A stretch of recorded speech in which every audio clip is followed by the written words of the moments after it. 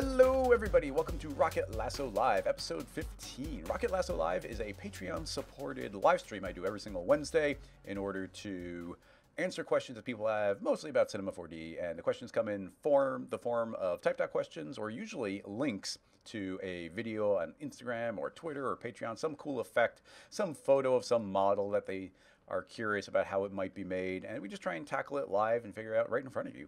So we've already got some links going here, so we want to jump on in and do those. So let's see what we got. Oh, look at this. This is random type projects from Muoka Studio. Muoka? Could be just Mocha Studio. I'm not sure how you pronounce it. Whoa, look at that. I want to look at all these. Nice. Oh, look at that one. That one's cool. Look at all these. This is great. Ooh, I love that one. It's got such a nice pop. Like, it's almost like that one. That one's intentionally watermelon, sort of chocolate. Like, they just look delicious. Wow, this is some really nicely designed type. I like it a lot. But you are specifically asking about the first one. The first one is the trickiest one. Look at these crazy colors. I feel like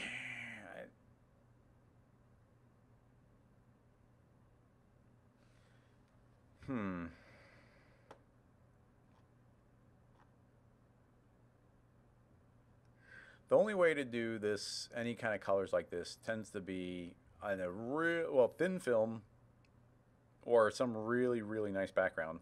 But I only try and tackle this during the live stream, so I've never done it in a lot more detail, where I've really tried to research it and figure out how something like this is made.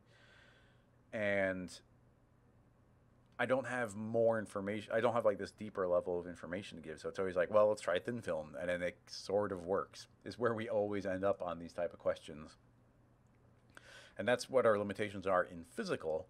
And then it makes me think that maybe you can make something that looks really great here, like this, in Octane or in Arnold or in Redshift.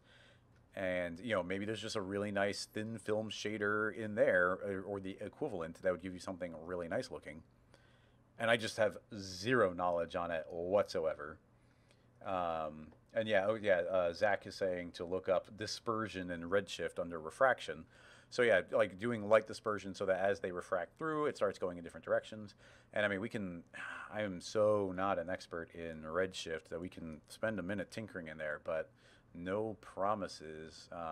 So let's just go and create a couple of shapes for ourselves that we can be refracting.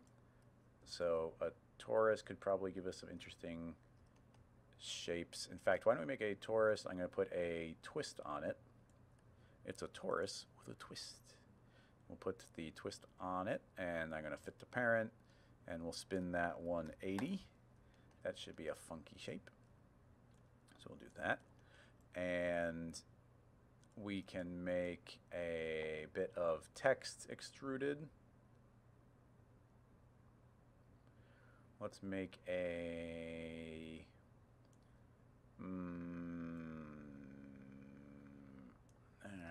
helix is just a really quick way of doing it. I don't want to use a helix though.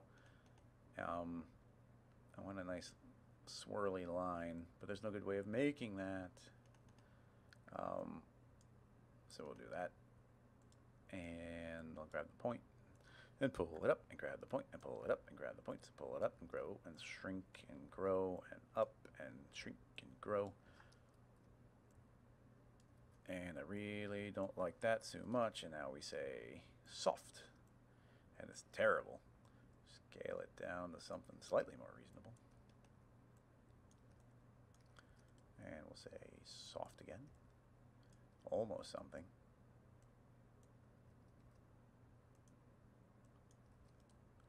Soft, and then we'll not close it. Oh, it's not closed already. Where's the opening? They're too close to each other. They're tricking me. And then we'll sweep some text.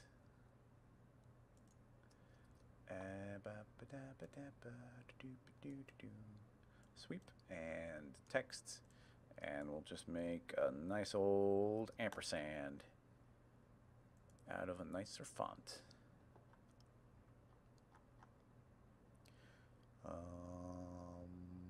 Futura is the Rocket Lasso font. Let's go ahead and put that in the sweep. Nice. So that's sweeping around. It gets a little weird over there. Not sure why. Grow, grow, grow, grow, grow, grow, grow, grow, grow. Invert, delete. Proof. Tricky stuff. Why is it breaking on the end there? Or is it? Oh, it's just twisting in itself. Interesting. Interesting. All right. Cool. Good enough. Good enough. Good enough. Zoom. I just have not passed through itself so much. Oh man, what is even happening here?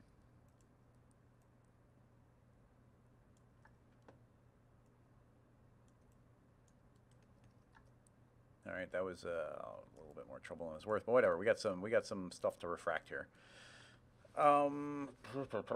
So with these the way they are, let's go and grab that, and we'll add some twists into it.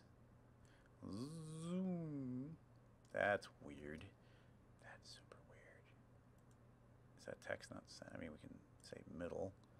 That might spin a little better. Well, a little better. Okay, that just makes everything worse. So we're going to ignore that. Okay, anyway. I'm assuming we're going to need something to light and reflect, so we're going to make a Redshift dome light, and we're going to add a Grayscale Gorillas plugin, HDRI link, just so we can drop the dome map on there, and we're going to give ourselves something to reflect. And I've been enjoying the skies. I was requesting skies for a long time. So we'll do sky 37 there, and let's go ahead and give this a quick save.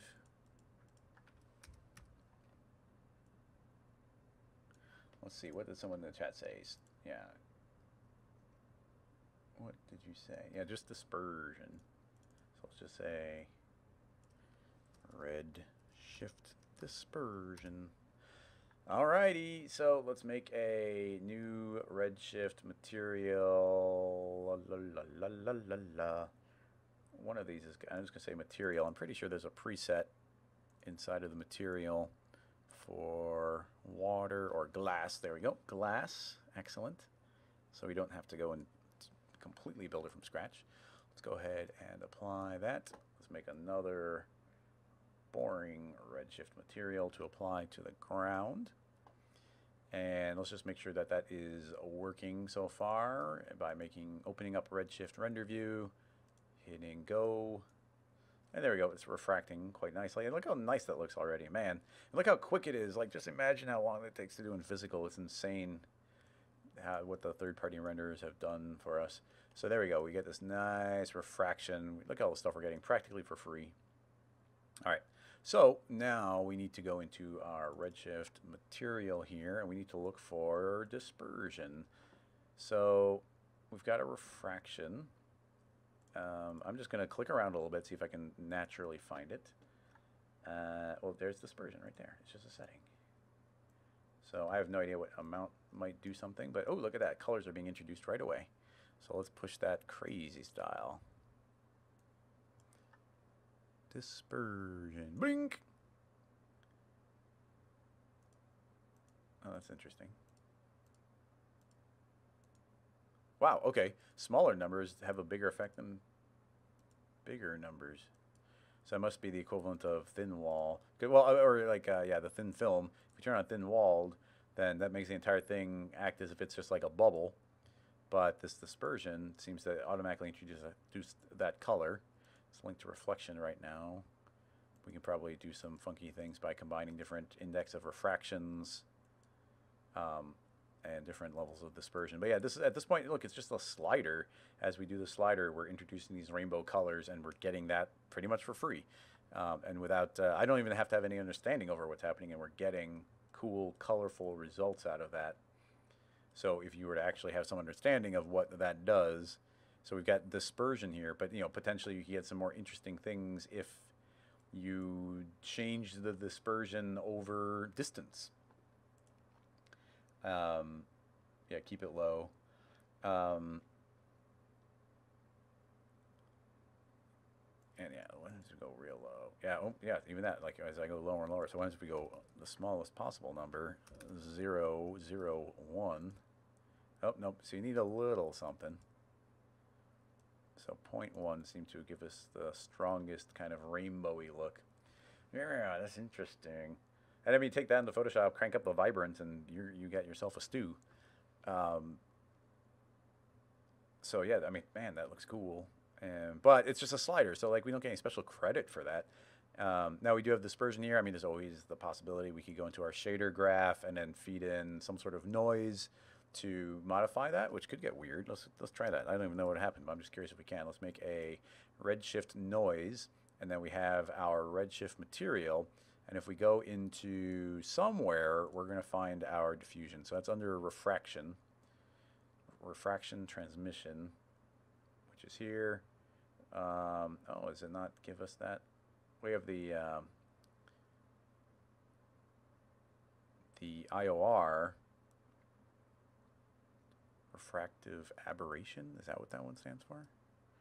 That's weird. Why is it giving us? I don't see a refractive aberration anywhere here, so I'm just curious what that is.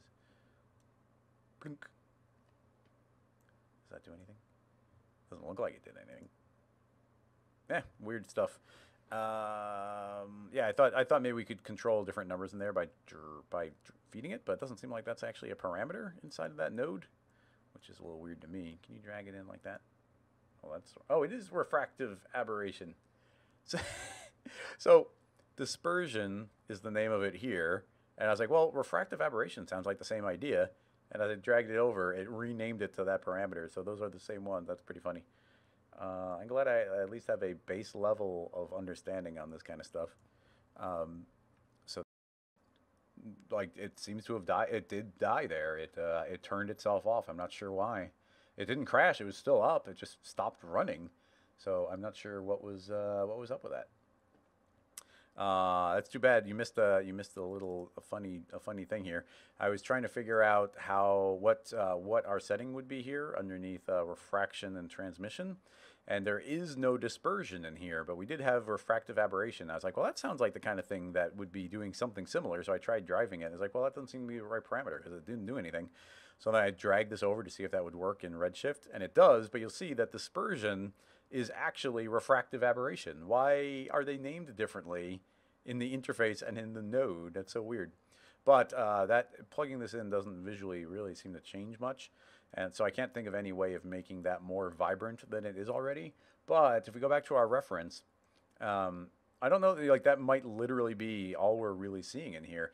You take this image and we, just as the super duper quickest version here, taking a screenshot of that. Oh yeah, and our Photoshop crashed. We're having some crashing troubles today, everybody. Now I was doing a lot of rendering with Cinema earlier, so maybe it like ate up all the RAM and everything. I didn't restart, but still a little weird. I'll let that finish opening. Oh, there we go. It did finish opening. But yeah, just by taking our image, as simple as it is there into Photoshop, if we were to just create a vibrance here and really crank up that vibrance, like you're gonna really start getting those colors popping in a way that could account for a lot of the really fun color that we're seeing here. So yeah, you see these same kind of mirrored stripes, and we just get them there. So it's just a setting I literally never touched before, and pulling it up a little bit gives us a really nice effect overall on it. So it could be as simple as that. So what makes these amazing, of course, is all of the great design in them. Like every single one of these is better than the last one. Oh, this one's my favorite. Man, I do not have a brain that does this kind of stuff. Like, who decided that, like, oh, let's do some splattery pokey dots behind it, and that's going to make it look cool? Because it does. It does look cool. Look at that. And even look at this patterning is super interesting. Like, none of these dots intersect with each other. So that makes me think that this is something like, if this was made in Cinema, that these are actually a series of clones being cloned to create this pattern, so that they're not intersecting with each other, like that kind of thing. Because in the material, they wouldn't be all randomly spaced out really nicely like that. And I don't see a single dot that's interacting with or bumping into another one. So yeah, always interesting details. And yeah, adding more Tobias adding more lights in there, I definitely think would brighten it up. Adding in Redshift lights, which I'm, once again, not super familiar with, or going into our light here, if we were to grab one of the lights that is like way brighter in our HDR, then that could really brighten this thing up. And depending on the angle we're at, yeah, you can see the kind of bright light beams coming through, really going, catching the illumination through it. And man, just that refraction is, look how quick, look how nice, like everything looks so quickly inside the third-party renderers. Pretty great. I mean, I am glad I'm starting to learn them. This brighter light did not seem to help, though. I almost feel like we'd want something darker, something with heavy contrast might work better. So just for fun, I'm going to go to my old school favorite, which was Derelict 1, which gives us those overhead lights. And yeah, now we have darker areas and lighter areas and more things to refract. And then with a more colorful scene for it to refract, we're automatically getting a lot more color in it naturally. So, you know, that automatically goes a really long way. We can probably go into our dome light, and I don't know this, but we can probably find the setting here that will stop it from rendering.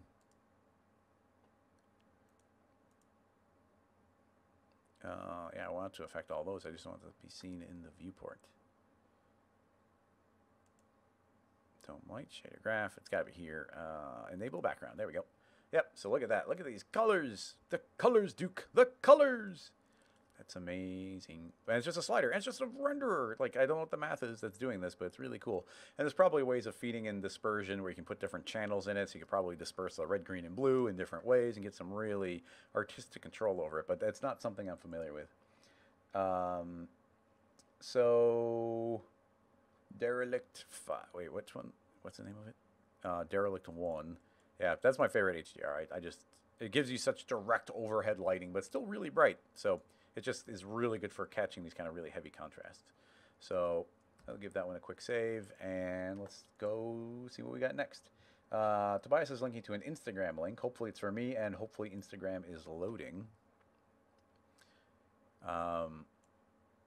Oh, is this just a... Oh, I think it's just this is just a MoGraph meme. Yeah, this is actually it's a meme Instagram. But yeah, if you're when you're designing, do you use a pen tool or do you use the magic wand? Let's see. Viking. Every time I use an align to spline tag on a camera and the spline does a loop where the camera freaks out. Oh, that's an excellent question. And I even have an answer for you. So there is something called gimbal lock that you will always run into. And we can actually show this very well using your exact example. And this happens all the time to people. So let's go ahead and make an align to spline. And we're going to align our spline, our camera to our spline. I'm going to say tangential. And then you're going to see as our camera travels along, first of all, you see it's got this funky orientation right there. And then as we continue traveling along, there's going to be a certain point where the camera right there, flip, you see how it flips 180 degrees? And this has to do, it might have to do with gimbal lock, but it's just kind of the orientation. And as a general rule, the simple solution is a rail spline. I'll make a second circle with it outlined. I'll put the rail spline in, and it's going to force the camera to aim at that orientation. And now as we travel around, you can see that it doesn't flip anymore. The rail spline gives it an orientation so it actually knows which way to look. Now if you wanted it to be pointing up, well, what I typically do is you see that I like increasing the radius like that. An alternative we could have done is grab this and pull it directly off to one side and then make that the rail spline. And then now you'll see it's always pointing on the inside. If I grab the rail spline and pull it on the opposite side, it'll always be pointing, I think, don't know this for sure, but it'll always be pointing on the outside successfully. But even along those lines, what I would typically do is just put the camera into a null, Alt-G, put that in a null, and then run this on, run the tag on the null, and now we can independently rotate our camera whichever way we want to. So now that would successfully travel around the outside. But if we wanted the camera to be looking left and right as it goes, I don't have anything easy on here. Why don't we just make a vibrate tag? Vibrate, and or have it vibrate the rotation. 30, 30, 30 is fine. Slow it down to 0.5. So now you can see that that can freely rotate around while our null is concerning itself with doing the traveling around. So at the time of 0, at the time of 90, and if we want to, we could select all the keyframes and set that to linear. And now that should be moving at a constant rate, and it's not going to pop or flop around anywhere. And now it can also randomly be rotating as well. Speed that up a little so we can see a little better. Yeah, so you can see that rotating around, aiming around. And all we really needed was a rail spline. Whee! Excellent question, though. I don't think that one deserves having a scene file saved. It's just the idea of using a rail spline. Does that kind of cover the question? Let's see, Carlos, how to put the camera inside the object being it empty.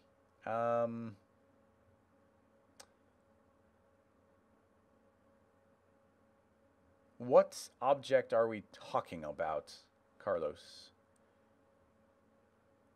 But in any case, Drake, you're interested in how to rig or jury rig a sequence where a emitter or X particles has an initial rate of 1 or 2, drops off body from above, drops him, point. Oh, this is your question from a few weeks ago, and I still am not able to understand fully. You'd have to find some sort of footage. Find some sort of footage that is really close to what you're talking about, because it sounds like you want them to... Well, Drake, yes, reading it slowly, I might be able to get it. Reading out loud in a live stream is not the most exciting thing.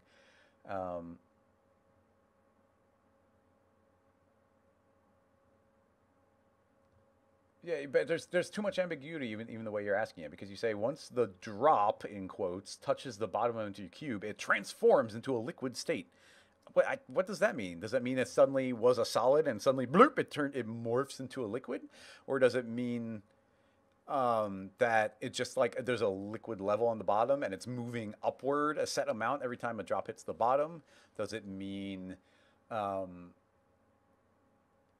like in a single frame flash it's kind of faked and it's gone from one to another? There's a lot of ambiguity in the specifics there.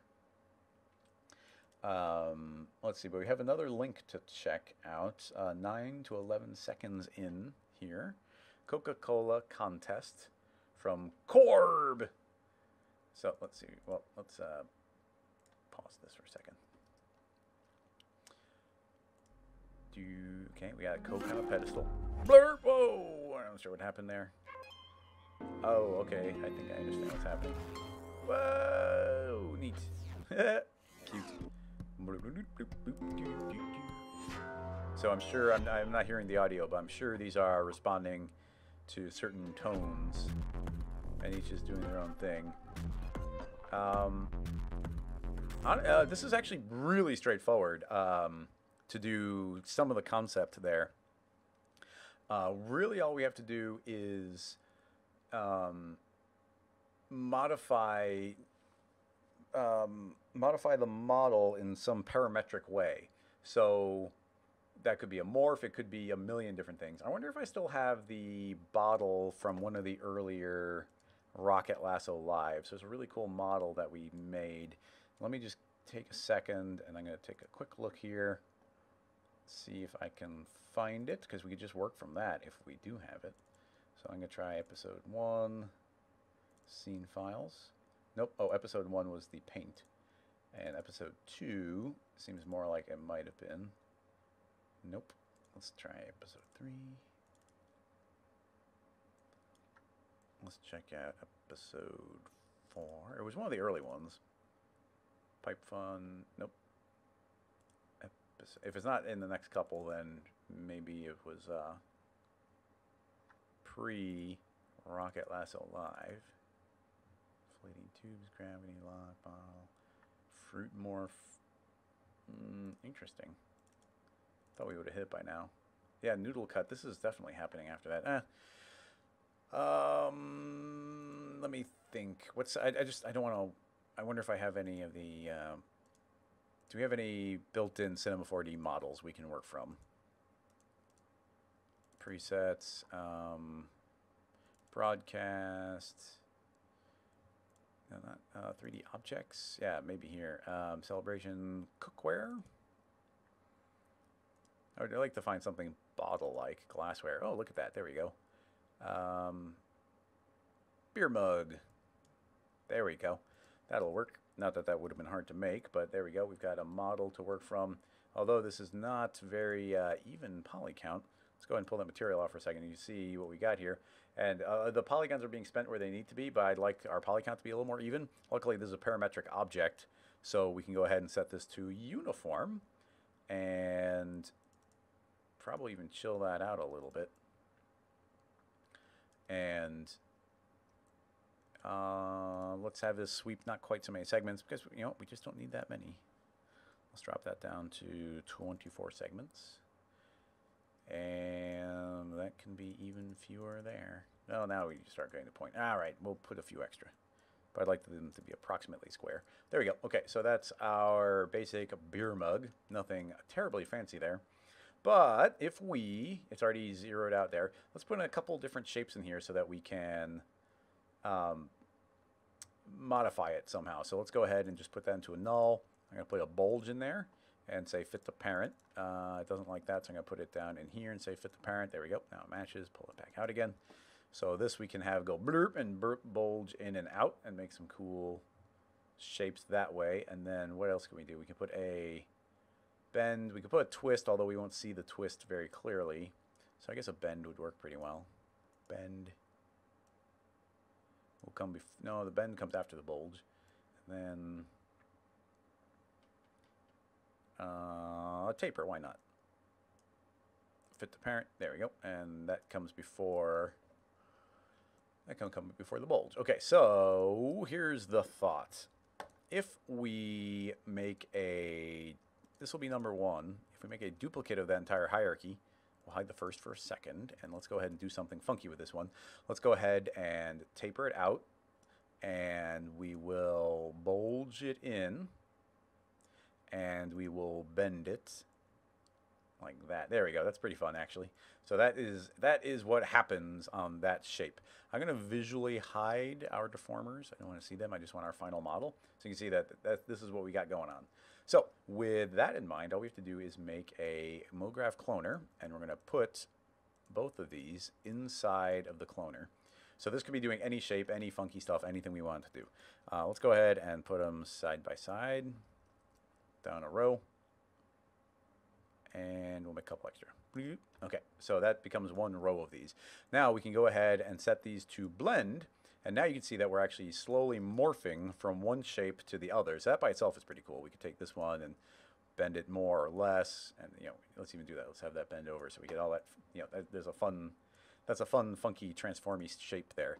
But we can change this, and let me see if I can remember. I'm always a little fuzzy on it. We are blending between them, but if we go to, just give me a second, I'll remember. We need to, I thought it was weight. We don't want to play fixed, I don't think is it. It's not time. How do we, fixed texture, no. Instance mode, multi-instance, but blend is correct. I know what it is. I know how to do this.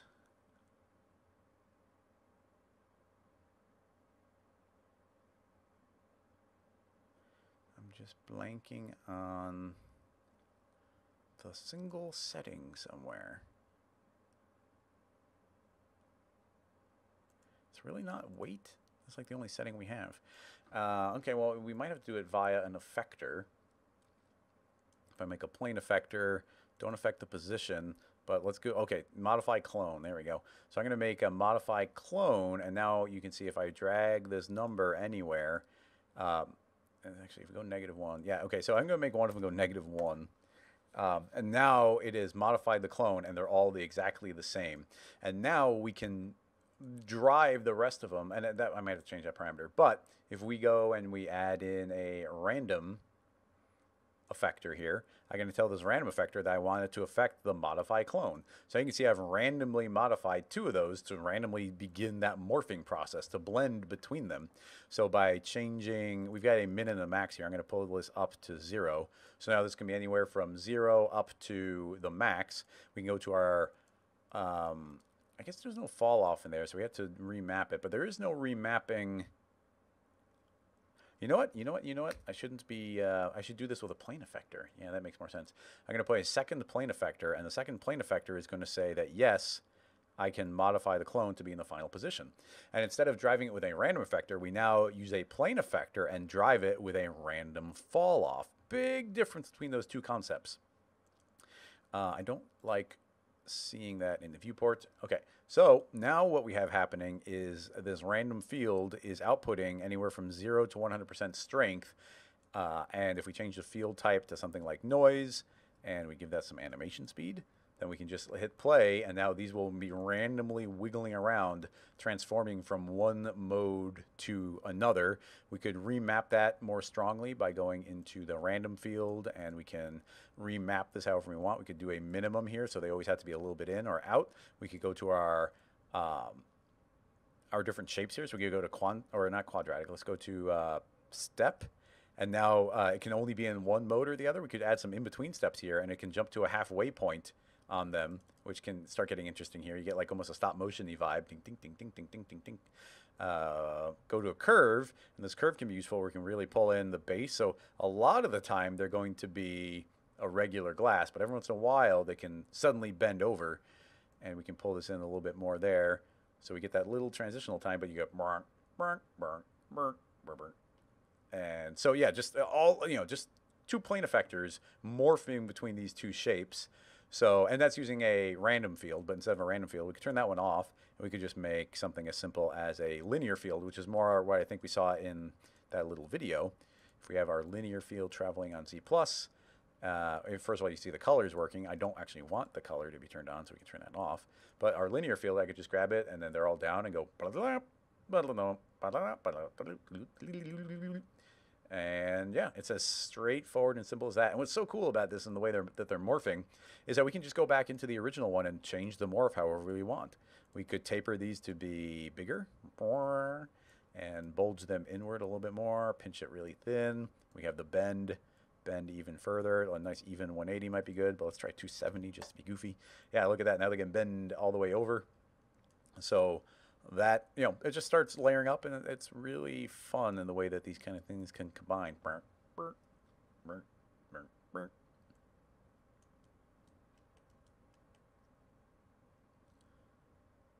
And man, yeah, I can't even go into it, all the crazy ways that these types of things might end up combining. Pretty cool though. And then, like I said, like right now we're driving this via these deformers, but we could have also built a morph. We could have put a pose morph on it and then driven that with a pose morph deformer, and that could be deforming via a pose morph slider traveling upward and downward between those 2 states. So a lot of stuff is pretty cool. Let's go ahead and give that one a quick save, and I think we have time for one more question.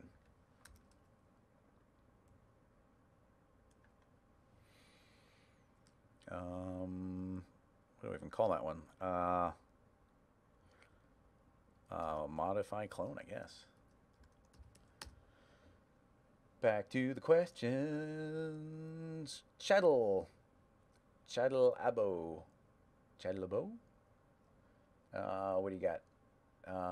Ooh, that one's dangerous. I want to click the link, but it says medieval fantasy city generator. That's a dangerous thing. Oh, I've been on the site before because I've run D&D games, and I always like generating maps. And I at one point was working really hard on making a city generator, or I was trying to make a generator for my maps, and I ended up being able to turn it a little bit into a tool. We never ended up getting to release it because I didn't get to finish it, but it had some pretty cool stuff. And yeah, this is going to generate completely procedurally and randomly generate different cities with different options. We click on options here, and hatching lines, towers, buildings. Is there water? And yeah, it's just going to randomly go through. So it's really cool. Fun things you can do. And even as you mouse over, you can see like the different, it's naming different neighborhoods, the Temple, South District. Like, man, it's really cool. You were saying, how do you create a similar random set of buildings like this?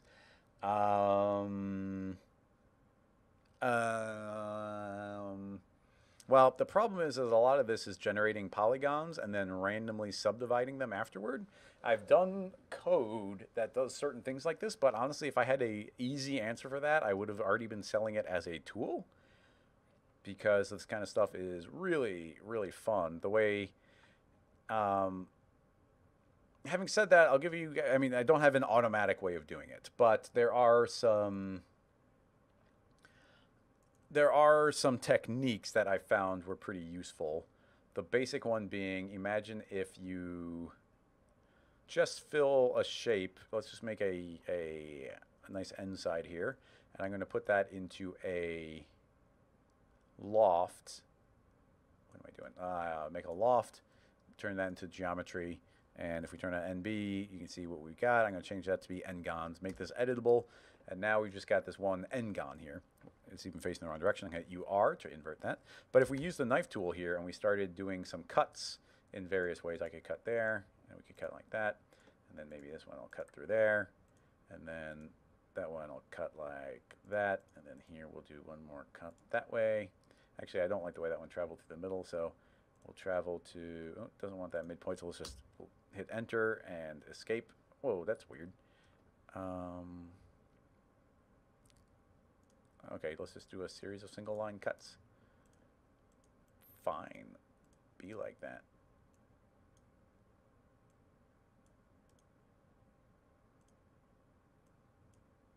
I've never gotten my head completely around the way the new knife tool works. But anyway, you can see I'm just doing some nice subdivisions here. So let's just say that's like our base geometry. So we can take that and hit and say I for inner extrude, and then do an inner extrude, turn off preserve groups, and now you can see I can pull that in.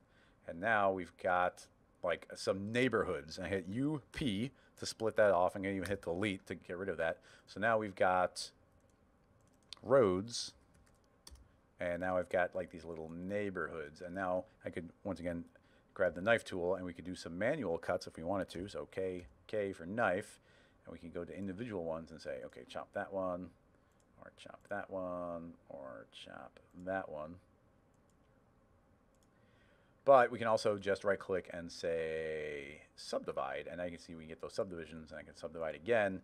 And you know, some of these are, like this one was based on the cut I did, it was kind of triangular, so that's a little dangerous. I'm going to undo on that one. Let's subdivide, and I can see, well, it still makes triangles, whatever, I'm going to ignore it. So subdivide, and I can see we've got these smaller shapes, but now I could go and like select all, shrink my selection, invert my, well, like I could shrink the selection, hit delete, and or split them out, I guess, UP for that, delete, and now we've got these interior ones, so it's like the interior courtyard areas, and then you get these outer ones, and those become these outer potential little building shapes. You have to get a lot fancier if you wanted to get more detail on there.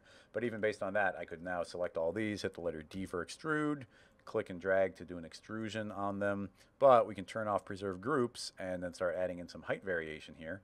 And there we go. You can now see that we get some cute little varied heights on buildings. Delete the Fong tag. And now you've got, you know, some actual little buildings and roads, and you can just kind of go through here and start going step by step by step and adding in additional extra details. So I have tinkered a lot with this kind of stuff, building them myself or building little rigs. It can be really fun and really satisfying, but there's not a lot of super duper automatic ways of going nuts. I hope to maybe in the future have some fun stuff along those lines, but for right now, nothing immediately jumps to mind.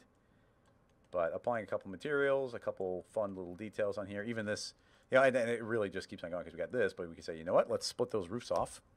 And then I still have the original ones, but now I can hit, we could randomly deselect some of these. So I'm going to erase out a bunch of them. And I hit I for inner extrude. And then we can hit D for extrude. And now we can give some second floors to some of these. Or or I can hit I for inner extrude, very carefully, and then do a D for extrude and go down a little bit. And now we get like these little, oh, actually, I guess we'd have to hit D for extrude to go up first, then I, then D. And now you can get these little, some of these have these little ledges on the roof, depending on how far you want that to go. And those all randomly were pushed up and down. And you start introducing all this extra little detail on them, and some of them can get extra subdivisions.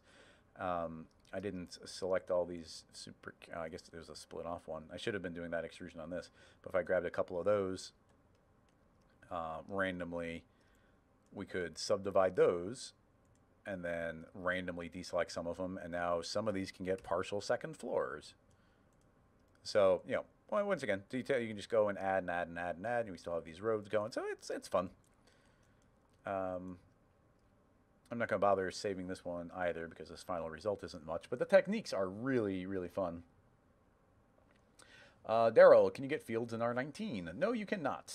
Fields are R20.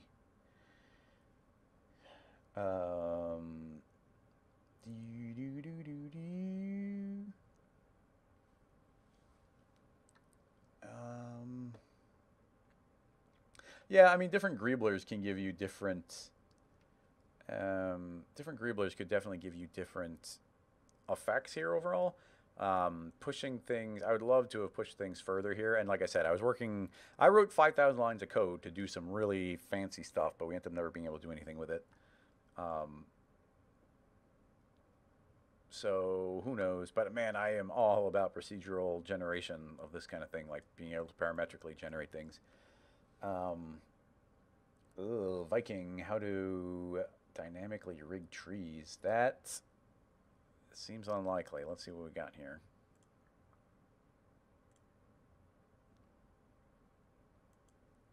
It looks like this Instagram is still not running fully. Yeah, Instagram is not working on PC right now, so that link just does not work. Too bad.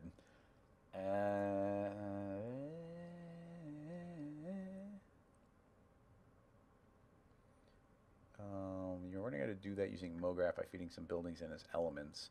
Yeah, I mean, if we're going back to this building thing, you're going to end up with like a lot of intersections. There's no good way of stopping things from intersecting. That's one of the big challenges, because you see games like City Skylines, which I absolutely love, but we don't have any way of subdividing things in a very, very clean way. So you can see how, you know, if we had this original spline or any kind of road spline going, we can, on a road-by-road basis, potentially feed something through. But let me even put that into a new file. So you get something like this, and then you're like, okay, well, I want to have a series of buildings traveling around. So let me make a rectangle, and let's go ahead and make this really clean. I'm going to go 20 by 20. And we're going to put that into an extrude, so it pushes upward.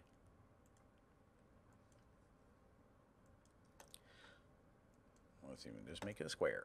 And so you do something like that, and we say, okay, cool, we're going to clone it around, but we don't want it directly on the road, so we're going to put it into a null, and then I'm going to scoot it 20 units backwards. Cool. So we go into a cloner, and we put that into the cloner, and this is actually something I have spent a lot of time doing, this kind of stuff, so I can speak with some authority on this.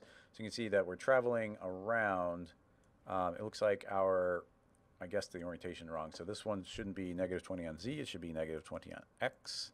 And now you can see we are off to the side, and it is flipped upside down. So we could put a rail spline in there. Or we can we reverse the spline? No. Oh, well, okay, turning on and off did it. Sounds weird. Oh, nope. Reverse. Okay, well, reversing the spline does do it. So you can see now that we're cloning buildings, boom, boom, boom, off to the side. So they're a little bit away from the road. And we can increase the count and say, okay, as long as we keep our count even, then these are all working. But then imagine if you wanted some of these buildings to be bigger. If I were to copy that and hit T for scale and start scaling up and get a bigger building, there's nothing that stops it from intersecting with everything else near it. And yes, I mean, you can go and do the push apart, but the push apart in no way actually solves this problem in an intelligent way. This is a very, very brute force method. Let's do scale apart. It's a very brute force method, which is merely checking to see if something is in the radius of something else. So the fact that these are different sizes in no way is actually influencing if they're touching each other. So the push-apart effector is just not helpful at all if you're trying to build this in some sort of accurate way. So once you started building up a collection of different size buildings that do different things, there's nothing to stop this from just straight up intersecting and colliding with itself. So if you're trying to have the buildings avoid each other, I've got nothing for you. There's no way of doing that. Now you could just straight up ignore it. I can go and change this to random, and now they're going to be randomly being generated along. And now you can see, okay, cool. Now these are kind of like intersecting, but then it just becomes cooler looking buildings. And if that's neat to you, then boom, that automatically works. That's a fine method. And then this is like a cloner outside of street, and then we could copy it, and then we can go to transform, and we can flip it 180. And now we've got the inside of the street, and those will also be intersecting each other, and this corner will not be taken into account, so we get these weird angles colliding. And in general, maybe this being on the inside of the street, maybe we want slightly fewer. Or what might be a good idea on both of them is to change the count to a step, so it's doing a one every certain number of steps. But once again, you don't know what size it's going to feed through, so you can't anticipate that. This is just going to keep a slightly more even scale going around. So you can see that, you know, we get those breaks on the corners, but not in between. We might want to go more or less. But this could go a long way. Like, that might look neat, and you're like, okay, cool, I don't mind the intersections. Like, you know, you can go ahead and turn on the edges and be like, okay, I can work with that, or add in some random effectors and let those scale up a little. Keep in mind that we're pivoting from a very specific spot, so doing some scaling here. In fact, we don't even need uniform scale. We can say it can go back randomly, go up randomly, go down randomly. And so all those are happening. We just don't have any intelligence built in. It's a very brute method, but we still have a fairly effective road that seems to be traveling through there all right as a general rule.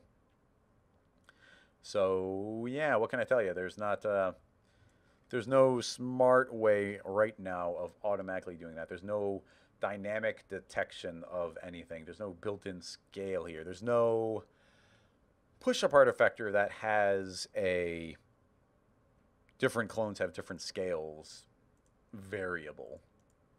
Wish there was, but there's not. So this is what you are. Well, you just want those to. I continue to be a little bit confused. I know you've got this nice visual put together for me,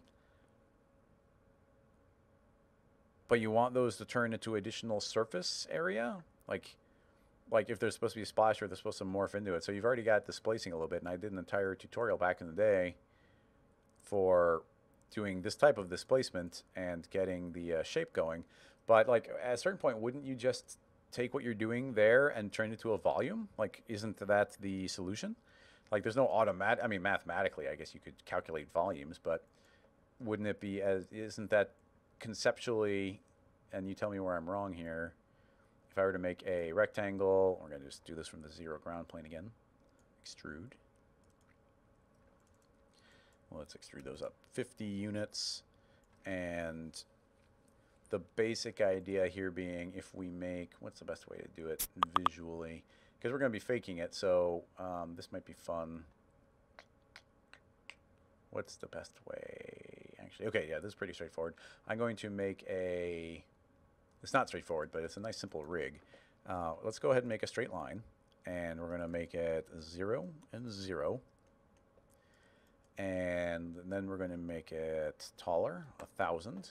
And then I'm going to make a sphere, and we're going to clone onto it. And let's make our radius 25. And I'm going to clone onto an object. And the object will be the helix. And then we can set a rate. So I'm going to do a rate on here and hit play. And now they're traveling. I want them to go backwards. So let's say a negative rate. Ding, ding, ding, ding. So they're traveling downward. But what's cool about this rig is as soon as they go down in the ground, they're actually hitting the bottom and then jumping back up to the top. And if I wanted to make this super precise, I could jump this up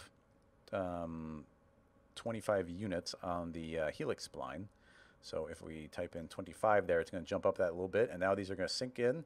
And it just looks like we have this infinite flow of them going down. And then what's cool about this rig is now we can go and add a random effector. And yeah, and I don't want to go random on Y, but we can push these out, you know, how far? I don't know. 4, 4, 4, 4, 4, 4. Nope, too much. 2, 2, 2, 2, 2, 2. And now we have this endlessly falling. Oh, apparently Y is fine, but Z is not. Yeah, there we go. So now, oh, 1, 1, 1, 1, 1, 1. So now we just get this endlessly falling cascade of spheres falling in, which is fun. And the basic idea here for me would just be that we would, well, I'm going to use signal because it's going to be the quick way of doing it, but I'm going to drive this movement vector on here. So it starts out at 50, but I'm going to say I want it to start at 50, but then go up to 100. So now we should see this growing. So it's going to go up and whatever amount we want to go up. So let's go to 60, which is less. We're going to have that transition be relatively quick. And how often are these striking the ground? That's an important variable here. How many clones do we have? We have 10, and the rate is -19. Oh, man, I don't know what the math on this is. 10, 25, 1/5 of our timeline, 1/5 of a second. These are 3 seconds. I don't even know. I'm just going to guess. So these probably need to go. Let's see. I'm going to just calculate. So we've got 1 there. 1, 2, 3, 4, 5, 6, 7, 8, 9, 10, 11, 12, 13, 14, 15. Okay, 15. Every 15 seconds, it needs to suddenly grow that amount. Bloop. And now I'm going to set this to additive. So now hopefully it's going to go bloop, bloop, bloop, bloop, bloop. And every time it's going up higher and higher and higher. And then, so that you've got your drops of water going in. And then we make our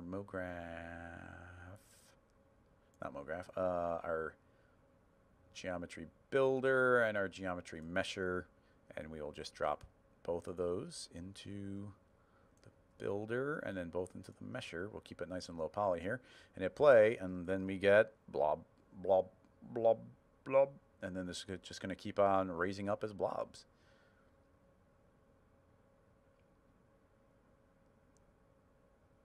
So, like I said, I feel like I'm missing something with your descriptions, but based on what you're saying, where you just want a drop to transform into the raising level, that's all I can get from it. I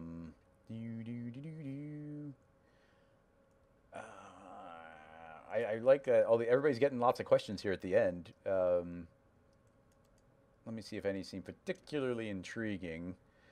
Espresso question. Is there a way to repeat a complicated espresso rig on multiple objects without copying the espresso tag over and over again? Yeah, iteration concept. Confusing part is when there's multiple objects via iteration, and at the end, another set of multiple objects should be affected. I don't have a super great answer for that. Essentially, you're kind of answering the question yourself there, which is, yeah, if you make a complicated espresso rig, can you avoid copying the espresso rig again and again? You just want one of the rigs, and yeah, then it turns into usually iteration, where you can be feeding things through like an object list. Tends to be a pretty good way. And we don't have a specific example here, so it's going to be hard to conceive of one. But making feeding a whole bunch through a list, you can make an object list and drag in a bunch of objects and have it affect it in some way, and then make a second object list and feed it through that one, have it iterate through that one as well.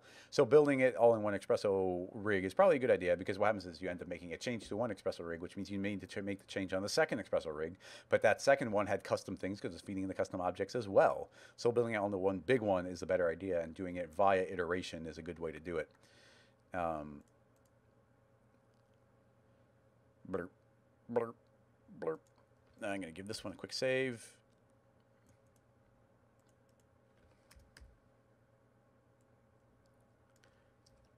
Blurp.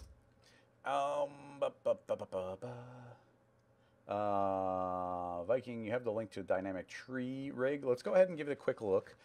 Before I do, I'm going to do a quick shout out right here for the Patreon that I have set up. This live stream is brought to you by all the supporters on Patreon. Thank you so much, everybody, for supporting the stream, and it makes it so I can do this every week and make more tutorials. I want to do a special shout out to the Great Wanderer Studios, who's a super supporter on Rocket Lasso's Patreon. And I'm just going to click this quick little ad here, and I'll be right back, and we'll do the last one. Thank you guys so much for hanging out with me here.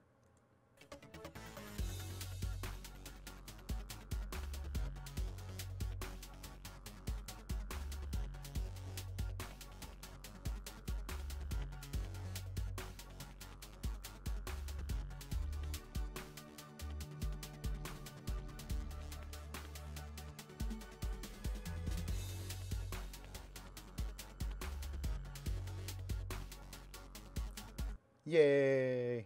So yeah, if you're not already familiar with the perks and whatnot, if you're watching on Twitch, just below there's a link over on Patreon. You can see if anything on there is neat for you. You can get some scene files and whatnot, so that hopefully is some good incentive. And there's a bonus stream that happens every Thursday, if you're at the technician level or above. But in any case, let's go ahead and click on this one last link to the YouTube link of the tree question. Whoa! Boom! Look at that. That's super crazy. Look at that. Whoa, I like that explosion too. This is pretty... The tutorial I'm going to be releasing is doing some stuff along these lines, actually. It's going to be a collapsing ground, but in a pretty art-directable way. So that is pretty cool. Who made this? Is that who made it? The MPG Core. But that's pretty cool. I love that striking the ground and the way they are making that fly up in the air. Probably some wind in the effector where it's being flung up. I'm not sure, but I'm pretty curious on that. But in any case, that's not your question. You had a very specific question on these trees. Is that the only part? Boom, shaking. So you're asking about a quick way of rigging trees. I mean, I guess we need a tree example. It's really cool, though. We need a example of the... depending on the model is going to highly change the way I would approach it.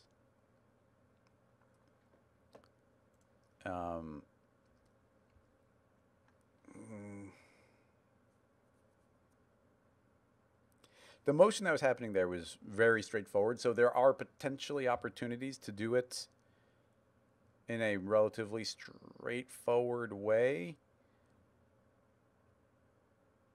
But I'm not, well, presumably you could, there's a single tree. You rig up one tree. Let's see if we can find a still. So you could, if this is all the same tree again and again and again, just scaled, or if you're going, crazy, you could make 2 or 3 of them individually. You'd have to select a whole series of branches and then associate them with, probably with just, if you're going to do the simplest way, just associate them with a joint, which is not that difficult. So let's go ahead and just do the joint setup really quick. But I don't have an example tree to go and do it by, but I could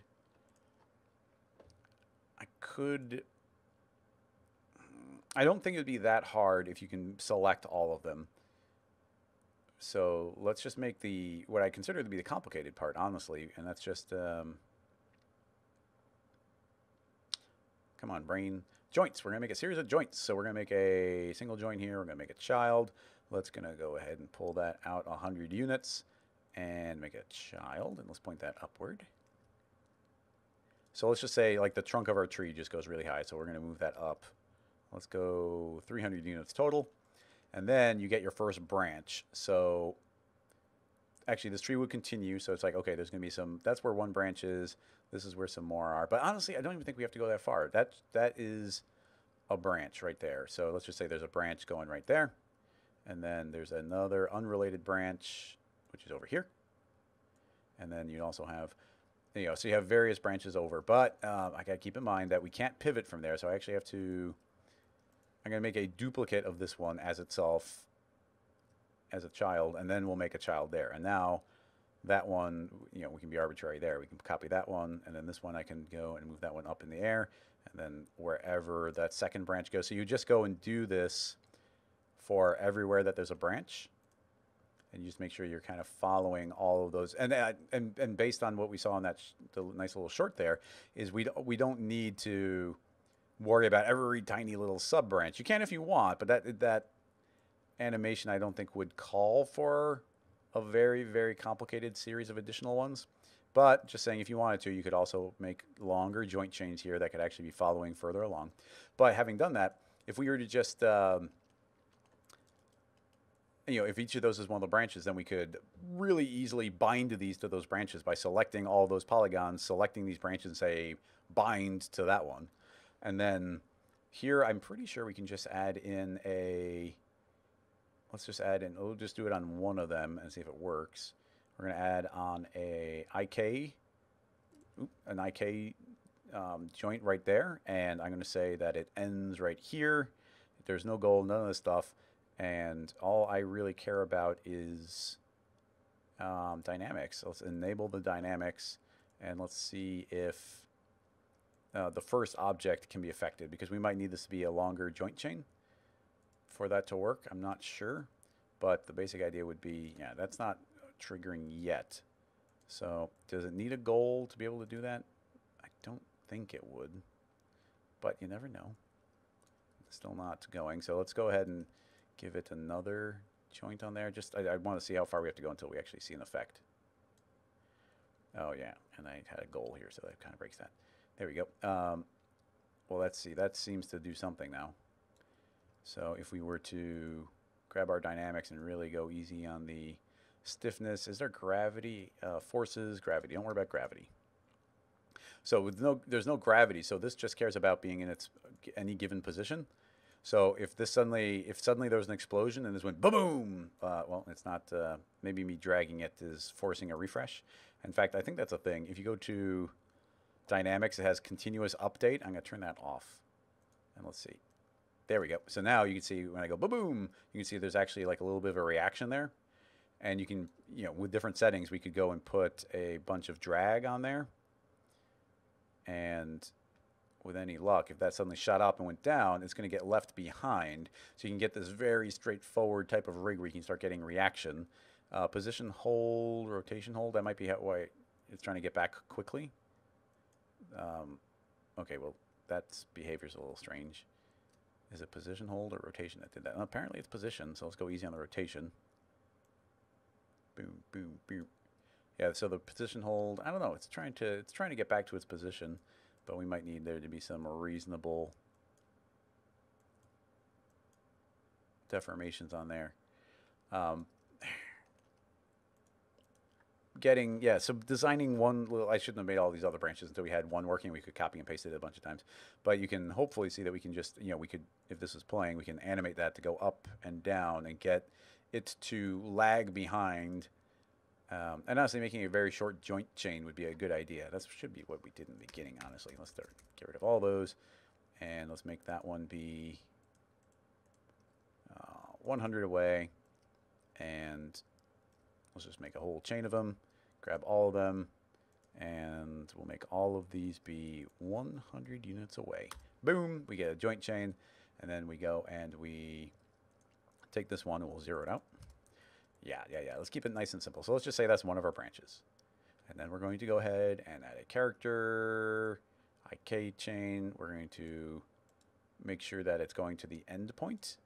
And then if we hit play, nothing happens. But if we turn on dynamics, and it should go floop and flop over, we can say no continuous update, and we can get rid of gravity. So now it's just trying to stay straight there. But now if I were to move it up and down, you see we're going to get this nice overlapping animation. So if there suddenly was an explosion where this shot up and went down, you're going to get that little flapping automatic overlaying up, motion. It's constantly trying to get back to its original position, and without any gravity, then it's doing a fine job of returning to its original position. So binding this to one of the branches would be pretty trivially easy, and you don't even need the root. You could just be like, that's one branch. You can even just say null, and you call this tree rig, and then all you do is put this one joint wherever. Let's see, so that's where the tree is. I don't have the happy model toolbox here. I wonder if we have something inside of like broadcast. We had all the 3D objects. Do we have anything? Vegetables? Is there broccoli? No, sadly not. Yeah, I don't have a tree. But okay. What's the quickest?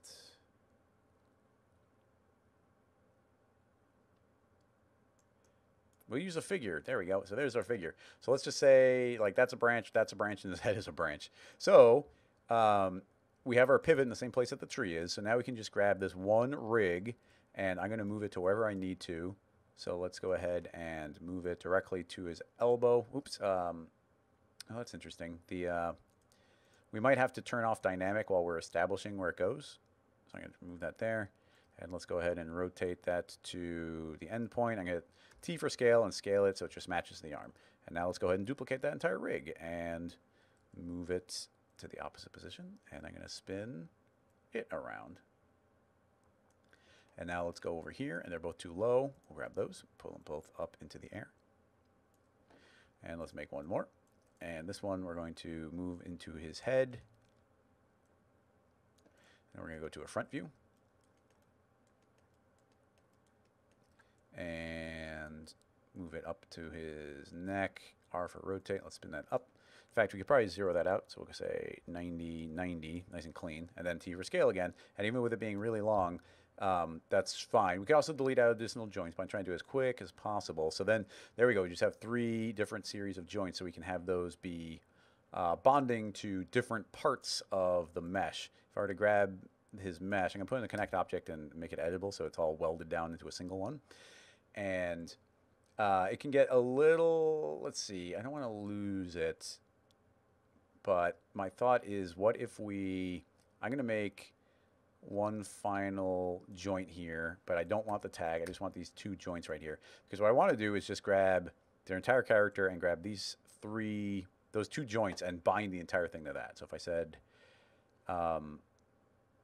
character command bind, then now what should have happened is we've automatically linked everything to just this one joint. The entire thing is on that. So wherever this joint goes, everything goes. Okay, that's all good. But now we can go in and start adding in our additional joints. So I might pop that out to be its own manager.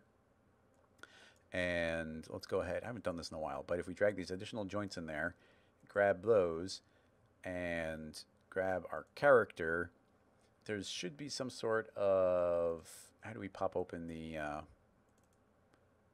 here's the weight tool. There's a brush. Or do we invert everything else? Let me think. It's not complicated. I just don't have the steps in my head at this moment. I want to essentially automatically bind these again. I thought there's a way to do it.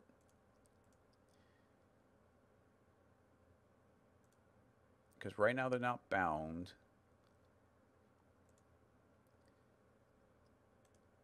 Somebody's saying shift click the vertex map. I mean, that's not a vertex map for one. That's the weight manager. Although I just shift clicked and double clicked the weight manager, and then that popped open, I think, the weight manager I was actually looking for. So thank you for the shortcut. I was going to go pop that open manually, but now we have auto weight. So if I select, I don't know if it's only based on the joints I select, but what I want to do is select all those new ones we just added in.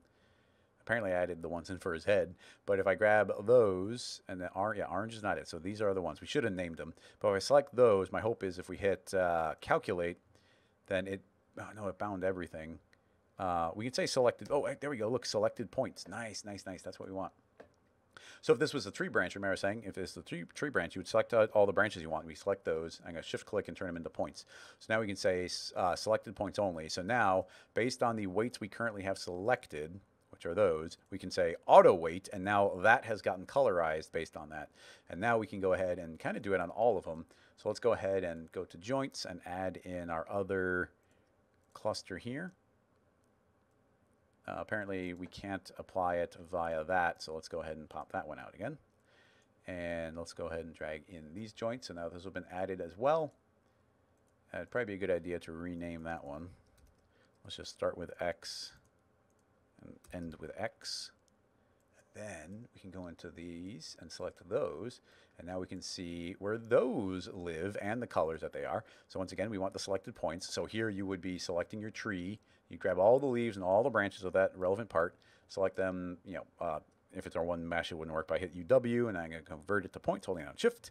And now we can, again, hit Calculate, and now that arm has been bound exactly to those. Very nice. And we'll just do the step one last time. And like I said, this is a little bit of a pain now, but if you only had to do it one time on one tree, then this isn't that bad, actually. So now that's in there. We need to just do them. We'll just finish off our process here. Let's go ahead and select these, UW, hold down Shift, and then we will go into joints and make sure we have everything below X selected, auto weight. Nice. And now let's just make sure that our original one, our original one is still controlling everything else. Perfect, perfect. And then usually the last thing I do is select everything. Actually, let's not, well, I don't want to do it on a joint by joint basis. The head is fine, but usually I like blurring these, so I'd grab all these, and we can go to mode, joints, weights, commands. Here, we go to commands, and I'm going to say apply selected. We can say smooth, and I'm going to say apply selected, and it's going to blur all of them, and you just get a smoother transition between them. And I would do them in the clusters of relevant joints. So we grab that, and then I can say apply selected, and I smooth it out twice. It should just make it a little smoother. So anyway, we didn't check how well these were wiggling, but with any luck, if we hit play, well, now we should be able to grab these and enable the dynamics again. And you see there's that little pop right there when it's trying to initialize them. But we should probably save this.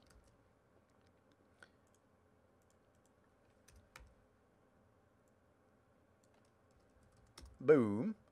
Now we should be able to hit play, and now we can go boom. Oh, no, let me grab the rig and go wee, noodly arms. So yeah, that's working. That's working well. There's a lot of joints in a very short distance on the head-based one. Renaming that head would probably be a good idea. But we can go into that one and go to the dynamics and increase the strength. We can grab the drag on all of them, add a lot more drag, the rotation hold, the curves and the forces. There's a lot of different settings in here that would enable making these a little bit more detailed, a little more controllable. But in any case, we can now have the tree explode upward and react and slowly return, or more quickly return. And hopefully you saw there that if you're doing this kind of basic rigging, it's not that complicated. Like, we set up that very basic thing, and then we just bind different parts to it with the auto tools and smooth them out a little bit. And it's not amazing, but that's not bad for how quickly we just did it. The head definitely needs to be chilled out. Honestly, it probably should have had the same number of joints as everything else did, so just shrinking that down was a bad idea. We should have just chopped that down like 2 or 3 joints, would have been good.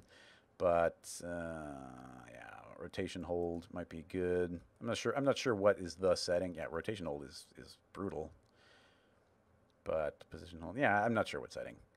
We can change the way these are applied, but I think that is going to officially wrap this one up as our little tree character flies away. Goodbye, everyone. So, yeah, I mean, that was fun. That was a weird one. But it's always fun being able to sneak in a little bit of riggings along the way every once in a while. So we'll give that a save. Let's see. Once again, thank you, everyone, for supporting on Patreon. Thank you, everyone, for coming in here and asking questions. I couldn't do it if there weren't fun questions to answer. Yeah, it's cool that was the final question, or seeing those explosions there, because let's see if I have... let me see if I can pull up a little preview for you of the upcoming tutorial. I'm still putting on some tweaks here, but where is it? Where is it? Tutorial. Dynamics, breaking ground, renders, finals. Here we go. So here is a quick render of some of the results of what the tutorial gets you through. So this is all built in the tutorial. So you get this nice collapsing, the secondary stuff, the chunks falling away, some displacement going, the cracks revealing. You can see we've got these extra cracks anticipating, chunks randomly moving up and down. And the fun part about this is these chunks are not dynamic at all. None of these chunks are dynamic. There are dynamics running, but the dynamics are running on the ground and not on these chunks. So there's a lot of really fun info in there, but it looks like the tutorial is going to be like 2.5 hours long to get through all of these parts. So it's not trivial stuff, but I am quite pleased. I think that looks pretty cool. I'm still doing a couple little tweaks on it, but yeah, that should hopefully be out sometime next week. So just a little preview of what you should be seeing soon. So I'm excited for that one. That will wrap this up. Thank you again, everybody, and I'll see you for the secret stream tomorrow if you're following on Patreon, and I'll see you next week, if not on the next Rocket Lasso Live. So thank you, everybody, and I'll see you later. And on the Slack, don't forget, go join the Rocket Lasso Slack channel by going to rocketlassoslack.com, where you can continue the conversation, ask questions, people help out, cool projects, all sorts of good stuff. So, yeah, that will do it. Bye-bye, everybody. See ya.